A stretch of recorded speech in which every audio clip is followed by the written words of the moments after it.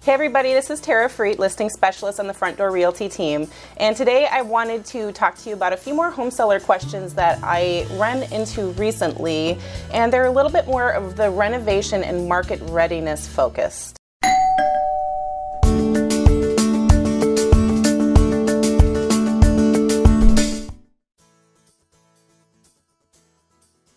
So the first question is coming from Helen, and Helen was asking, my house doesn't have any AC. Should I put something in before I list it on the market? And Helen, that's a good question because there are a lot of homes in our area that do not have air conditioners. Even new construction, a lot of them are only AC ready.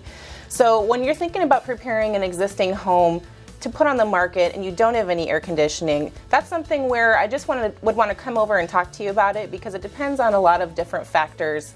Most of the time, if it's in the summer or spring or we're starting to get some hot weather, it would probably be a good idea to do something, but we'll talk about your budget and see what other renovations may be more important before we just go ahead and make the decision to put the money into the air conditioner if it could be spent better elsewhere. All right, the next question is from Marie, and she was wanting to know if she should put in new carpet because she said her carpet is older and worn, and she was wondering if she should just go ahead and put in new carpet or leave a credit towards the next buyer so that they could choose their own. And my answer to that is going to be different based on, again, your property condition and what other things need to be done. But if the carpet is worn enough where there's some tears or some missing parts of the carpet, that could be a financing issue. So you may not be able to wait until after closing to repair that, depending on what type of financing the buyer is using. So again, I just would want to talk to you about what are your ultimate goals, how much of a budget do you have to put into your home, and is the condition poor enough that we need to do it so that we can open up the buyer pool for you to allow all financing types and encourage more offers so that you can get a higher price when you sell. Okay, my last question for the day comes from Anthony, and Anthony was just talking to me about some of his concerns about selling his house.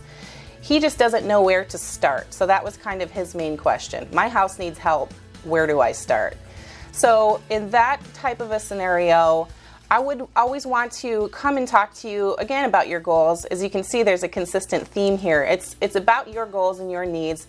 We have to talk about your situation, see what finances you have in line. But in this scenario where it sounds like there's a lot of things that need to be addressed, I would need to know what type of budget you have and also see the exact condition of the property so that we can allocate whatever budget you have to get market ready to the most important things that are going to make the most impact. There's no reason for you to spend unnecessary money on certain items that wouldn't bring you a good return. So that's why you hire me.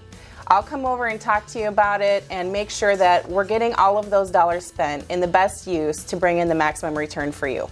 So thanks for joining me today, and if you are a homeowner and you have any questions about what might be the best use of your budget to get your home ready to sell, give me a call at 360-787-6229, or you can call us at Front Door Realty anytime. We're always happy to be a resource for you to help you get started. You can't get started if you don't have the right information, and so our goal is to always help educate any home seller and home buyer for that matter to make sure that you feel informed and comfortable to get your own real estate journey started. This is Tara Freet, listing specialist on the Front Door Realty team, and I hope you have a great day.